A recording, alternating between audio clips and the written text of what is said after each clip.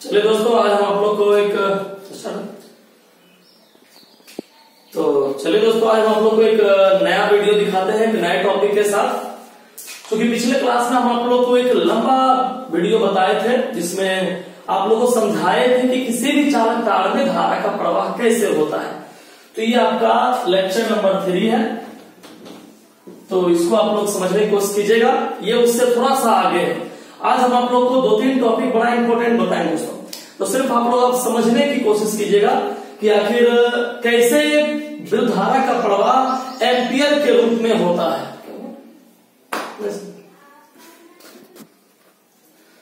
तो आज हम आप लोग को विद्युत धारा से जुड़ा हुआ इसका मान 1 एम्पियर का मान बताएंगे, और साथ में एक परिभाषा और सबसे इंपॉर्टेंट टॉपिक आज का जो आप लोग का टॉपिक लेंगे, सबसे इंपॉर्टेंट टॉपिक है जिसका नाम है ड्रिफ्ट वेग, ठीक ना।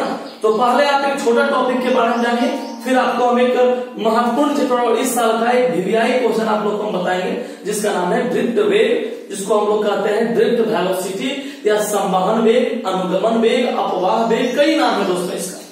तो सबसे पहले आज आप लोग जानिए कि 1 एम्पियर धारा का मान कितना होता है। यदि आपसे कोई पूछे कि 1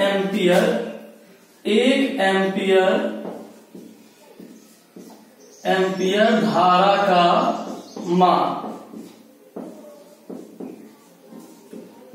आज हम लोग का एक छोटा सा, ये एक न्यूमेरिकल वैल्यू है दोस्तों, एक आंकिक वैल्यू है, ऑब्जेक्टिव क्वेश्चन है। बस कैसे निकालते हैं वो हम आप लोग को सिखाएंगे, तो आराम सीखिए, ठीक ना। सबसे पहले दोस्तों हम लोग एक फार्मूला जानते हैं विद्युत धारा का। हम लोग विद्युत धारा का एक फार्मूला जानते हैं। क्या जानते हैं आप लोग को हम पिछले क्लास में बताए थे कि विद्युत धारा का सूत्र होता है I बराबर Q/T। अब हमको 1 एम्पियर का मान निकालना है। कैसे निकालते हैं आप लोग खाली सीखिएगा। I बराबर Q/T, ये हम लोग सूत्र पढ़ चुके हैं दोस्तों, ठीक है। अब आप गौर कीजिए, इसका एक और सूत्र होता है Q के बदले, आप लोग को हम पढ़ा चुके हैं। I बराबर Q के बदले क्या होता है बाबू? NE, Q के बदले NE/T। ये हम आप लोग को बता चुके हैं कि I बराबर Q/T या I बराबर NE/T, ठीक ना। अब इसमें एक सवाल है दोस्तों, I बराबर NE/T। अब यहां समझते चलना है सिर्फ कैसे मान निकालते हैं। अब गौर कीजिए, I का मात्रा का आपको पता है कि I का मतलब होता है विद्युत धारा, ठीक ना, और विद्युत धारा का मात्रक होता है एम्पियर। तो विद्युत धारा का मात्रक हो गया एम्पियर, ठीक। अब बराबर N का मतलब हुआ इलेक्ट्रॉन की संख्या, E का मतलब हुआ इलेक्ट्रॉन और T का मतलब हुआ समय। अब आपको पता है कि इलेक्ट्रॉन का जो मान होता है दोस्तों, इलेक्ट्रॉन का जो मान होता है या एक इलेक्ट्रॉन आवेश का जो मान होता है वह 1.6 गुना 10⁻⁻19 कूलम। यह आप लोग को पता है, आप लोग पहले चैप्टर में ही पढ़े। याद रखना है कि यदि आपसे कोई पूछे कि एक इलेक्ट्रॉन पर कितना आवेश होता है, तो 1 कूलम आवेश, हम जो बोल रहे हैं ध्यान से समझना, आज सिर्फ देखना नहीं है, आज का टॉपिक समझने का भी है। तो जो बोले समझो। सबसे पहले चीज दोस्तों कि आज हम लोग क्या निकाल रहे हैं, 1 एम्पियर धारा का मान कितना होता है, ठीक ना। कैसे निकाल रहे हैं? डायरेक्ट हम आपको ऑब्जेक्टिव में लिख सकते हैं दोस्तों, लेकिन निकालने के लिए आप खुद से भी सीखिए। सबसे पहले हम लोग फार्मूला जानते हैं, I बराबर Q/T, ठीक ना। या Q के बदले यदि आप एक और फार्मूला लिखना चाहें तो Q के बदले NE/T, जहां E बराबर होता है 1.6 गुना 10⁻⁻19 कूलम। मतलब यदि आपसे कोई पूछे कि एक इलेक्ट्रॉन का मान कितना होता है या एक इलेक्ट्रॉन आवेश का मान कितना होता है या एक इलेक्ट्रॉन का न्यूनतम संभव मान कितना होता है, तो आप बोलिएगा 1.6 गुना 10⁻⁻19 कूलम। याद हो गया दोस्तों। सबसे पहले 1 एम्पियर धारा का मान निकालना है। I बराबर Q/T एक और फार्मूला आप लिख सकते हैं, I बराबर NE/T, क्यू के बदले, जहां एक इलेक्ट्रॉन बराबर होता है 1.6 गुना 10⁻⁻19 कूलम। मतलब यदि आपसे कोई पूछे कि एक इलेक्ट्रॉन आवेश का मान कितना होता है, तो क्या बोलोगे? 1.6 गुना 10⁻⁻19 कूलम। ठीक है। अब देखिए 1 एम्पियर का मान यहां से आप निकाल लीजिए, 1 एम्पियर का मान।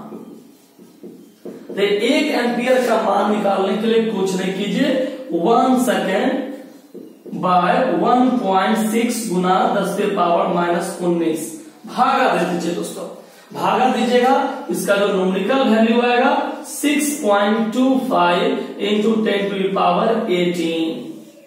देखिए अब यदि आपसे कोई पूछेगा कि 1 एम्पियर का मान कितना होता है, तो मान निकालने के लिए बस कुछ नहीं करना है, एक इलेक्ट्रॉन के मान को सिर्फ 1 से डिवाइड कीजिए।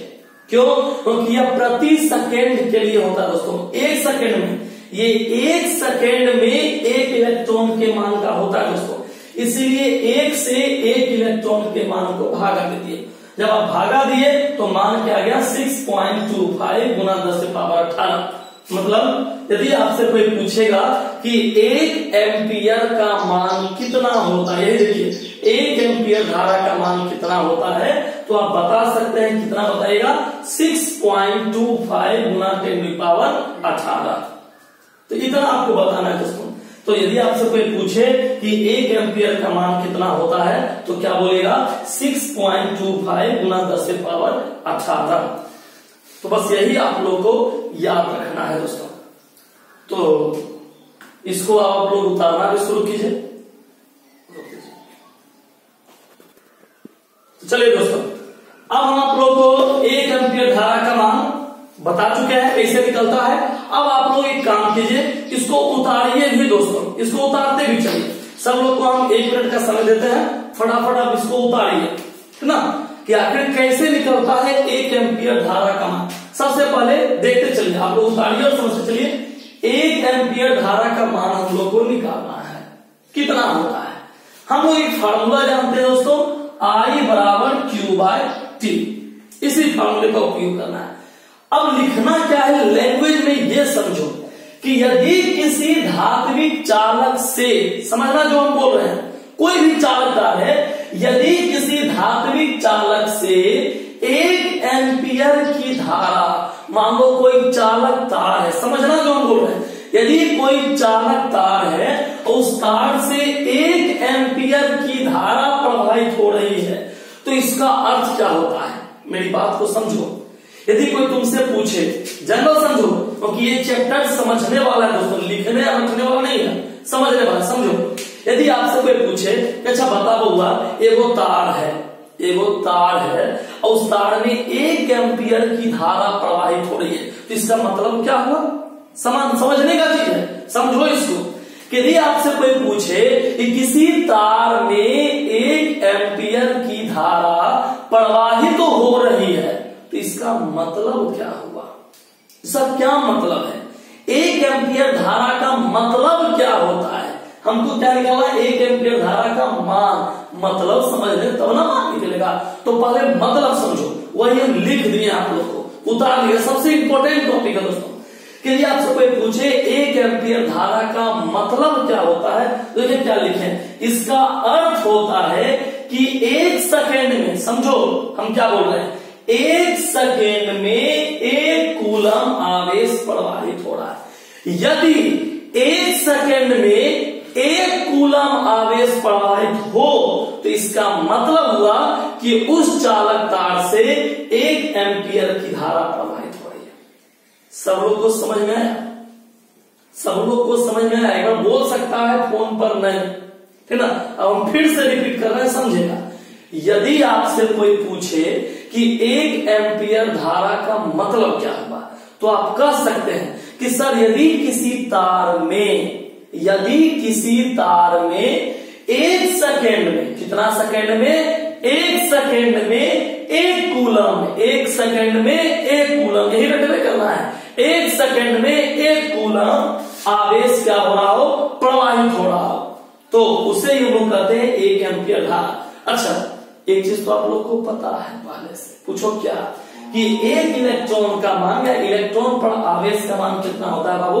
पहले से लोग पढ़ते हैं 1.6 गुना 10 से पावर -19 गुना।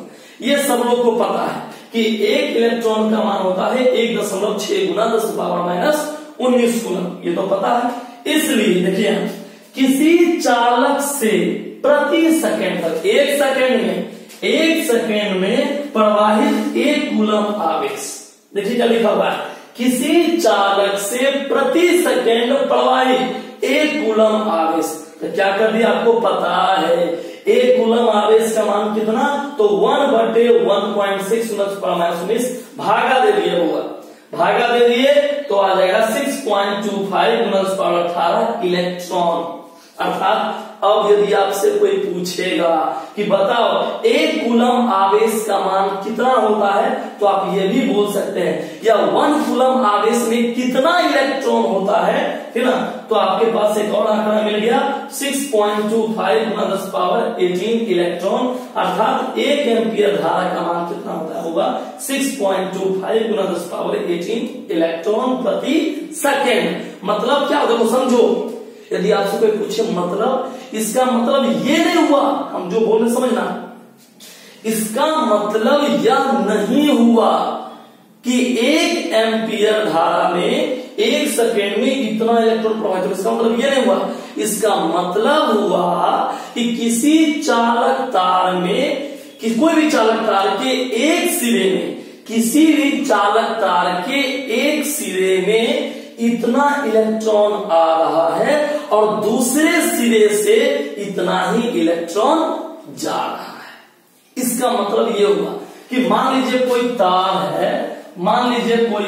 है, तो इस तार के अंदर जब प्रवेश करेगा तो अंदर प्रवेश 1 सेकेंड में इतना ही इलेक्ट्रॉन प्रवेश करेगा और इतना ही इलेक्ट्रॉन निकलेगा, तब हम उसको कहेंगे 1 एम्पियर धारा। अब आपको समझ में आया?